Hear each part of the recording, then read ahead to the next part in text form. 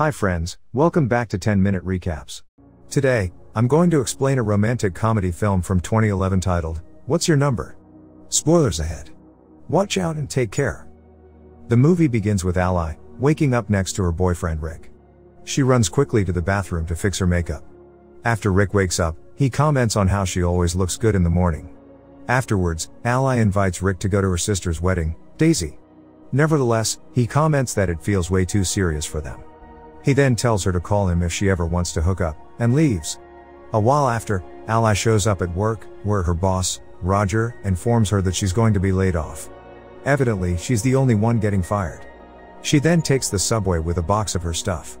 When she goes through a magazine, she finds that the average number of lovers women have in their lives is 10.5 men. So, she decides to write down a list of all the men she slept with. The following day, Ally goes to Daisy's rehearsal dinner. When she goes to check up on her, she finds out that her mom's refusing to invite their dad to the wedding. In the end, Ally finds out that she slept with 19 men. Downstairs, Ally makes her speech while she's drunk. Consequently, she insults Daisy's fiancé, Eddie. Since she's drunk, she breaks a champagne bottle while toasting. Afterwards, Ally sits with her friends at a bar, where she plays a game with them to know how many men they slept with. Therefore, she finds out that they have lower numbers than her. When her friends tell her she'll have a lower chance of getting married, Ally decides that the next guy she'll have sex with will be the one. However, the following day, Ally wakes up in bed next to Roger, who was at the bar as well. Freaking out, Ally dresses up in a hurry to call Daisy. But Daisy informs her that she spat on her when she tried to leave with her. When Roger wakes up, Ally tries to think of a way to make him leave. Coincidentally, Ally's neighbor, Colin, asks to borrow her phone, since he locked himself out of the apartment. Luckily, he sees her struggling with Roger, so he helps her out by blowing him off. Just as Roger's leaving her apartment, she notices a woman coming out of Colin's apartment. He then confesses that he's hiding from her.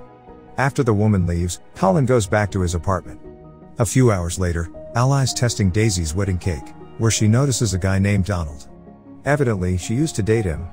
When she goes to greet him, she finds out that he lost a lot of weight, and that he's engaged. Embarrassed, she has to lie her way out of the conversation. Ally then realizes that maybe more of her exes have gotten better with age. At home, Ally begins searching for her exes. However, she blacks out while she's drinking. When she wakes up, she hears Colin fighting with a woman in his apartment. Suddenly, she decides to ask Colin for help, so she can find her hottest ex. However, he refuses to help her, since he doesn't know why she'd break up with 19 men. As Ally's leaving, she decides to run into his apartment, and force him in her apartment. She then makes a deal with him. If he helps her, she'll help him escape his one-night stands. Evidently, Colin agrees. A few hours later, Ally gives Colin a list of her exes' names. Afterwards, she meets with Daisy to pick out the wedding dress, where she receives a text from Colin, telling her he found one of her exes, Dave. So, she meets Colin in a bar where Dave works as a bartender. Since Dave still has the job he had when he met her, she decides to leave. Outside, Colin asks Ally why won't she sleep with him, and he believes it's because she doesn't want to raise her number. However, she tells him that no decent guy will accept her sexual experiences. The following morning, Ally wakes up to find Colin sleeping on her couch. Since he has a girl over, he's hiding in her apartment until she leaves. He then tells her that he found one of her exes, Evan, but it turns out he's married with kids. Throughout the week, Ally and Colin get to work on finding the rest of them. Therefore, she decides to pursue Simon, an ex that's going through a divorce, and selling his house. So, he advises her to go look at the house, while plotting to win him over. However, when she goes there, she finds out she accidentally waltzed in Donald's house. Embarrassed, she tells him she's looking for houses to buy with her fiancé. Therefore, she runs out of the house, with Colin following her from upstairs. Moments later, Ally finds Simon in the house next door. When he sees her, he immediately talks with her. In the end, he invites her out for a drink, which she instantly accepts. However, Colin finds out that she's faking an English accent for him. Evidently, Simon finds out about it, and leaves earlier than expected. Therefore, she goes home to inform Colin of what happened. A few hours later, Colin tells Ally her next target is Jerry, a guy she despises. Although she doesn't want to go out with him, she has no other choice. In the morning, Colin goes with Ally to Jerry's puppet show, and brings his nephew, Justin, with him. However, she can't stomach talking to him since he's obsessed with her sister, Daisy. So, she leaves in the middle of the conversation. A few hours later, Daisy meets with Ally to meet with their mom. Since she wants to inform her that her dad's coming to the wedding, she can't do it alone. When they tell her, she replies that she won't go if their dad's coming. In the end, Ally tells Daisy that she's flying to Miami to meet with Barrett, one of her exes. A few days later, Ally goes to Barrett's office. Since he's a gynecologist, she's trying to get a pap smear. However, he doesn't recognize who Ally is until he takes a look at her genitals. Fortunately, Colin tells her that he found where Tom is, a senator in DC, so she decides she'll fly out there for him. The following day, Ally walks in her apartment to find Daisy and Colin sitting on a couch together. Although he's hiding from a woman in his apartment, she still hasn't left. So, Ally has to take matters into her own hands by faking that she's Colin's fiancée. Afterwards, Ally goes to Washington, D.C., where she bumps into Donald's again. Suspicious, he's starting to feel as if she's stalking him. A while later, Ally makes it to a public library, where she finds Tom sitting there. She then calls Colin to inform him that Tom invited her out to dinner, and he sent her a dress for her to wear. Although Colin feels jealous, he doesn't say anything. At night, Ally joins Tom for dinner. Everything goes perfectly, except for the fact that Tom's gay. Therefore, he wants her to be his beard, since he wants to run for presidency. Heartbroken, Ally decides to go home, only to find Colin surprising her with food and beer. When Ally realizes that she'll go to Daisy's wedding by herself, Colin offers to go with her, which she accepts. A while later, Colin takes Ally to a basketball court, where he used to work at. But, Colin decides to play strip basketball. Coincidentally, one of the security guards hears them and goes to check it out. Luckily, Ally and Colin manages to get out before he catches them. At home, Colin remarks at how he's always losing his shirts to women, but Ally tells him that if he had fewer hookups, he'd get to keep his shirts. So, Colin decides to take back his shirt, where they end up making out. However, Ally tells him that she doesn't want to have sex, and he totally understands. The following morning, Ally wakes up before Colin to get ready, but he's already awake. He then tells her that she looks beautiful, which she takes to heart. Although they're about to cook breakfast, she remembers that she has to meet Daisy. So, Ally meets Daisy at the flower shop. However, Daisy and her friends warn her about Colin, since she tells them that she's inviting him to the wedding. In the end, she promises that she won't sleep with him. At night, Ally's working on her sculptures. Since she swapped phones with Colin, she finds out that he has information about Jake, her first ex.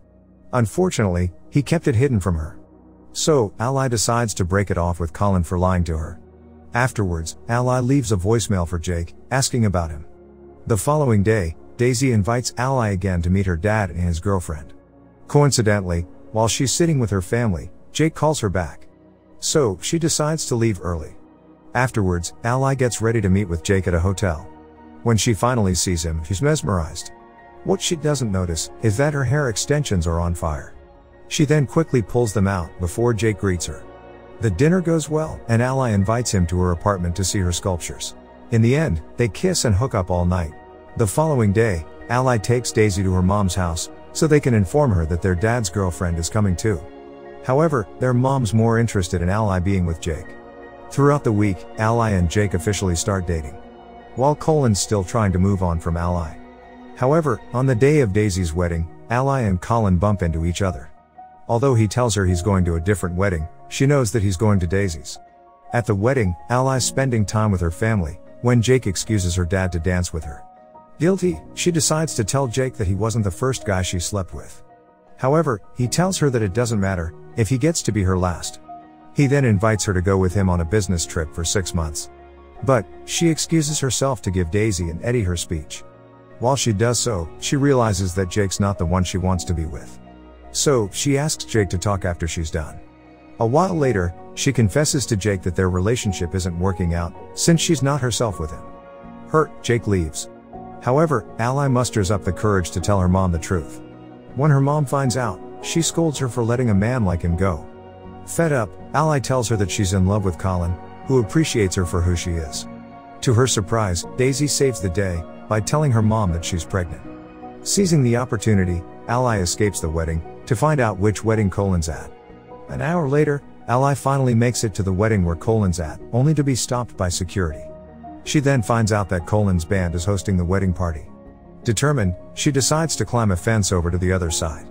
When she shows up on stage next to Colin, she starts telling him she needs to talk to him. Although he doesn't want to, she forces the band to stop playing and steals him away. Afterwards, Colin asks Ally what she's doing. She then confesses to him that she was wrong, and that she didn't want her heart broken. Nevertheless, he apologizes to her for hiding Jake's number. Fortunately, they both forgive each other. The following day, Colin and Ally are cuddling in bed, when she receives a voicemail from one of her exes, telling her that they never had sex. Since she blacked out, she just went to sleep that night. Joyful, Ally realizes that Colin's still her number 20. I hope you guys enjoyed this video. Hit that like button if you did, subscribe if you're new. And at last, I'll say stay well, stay safe, thanks.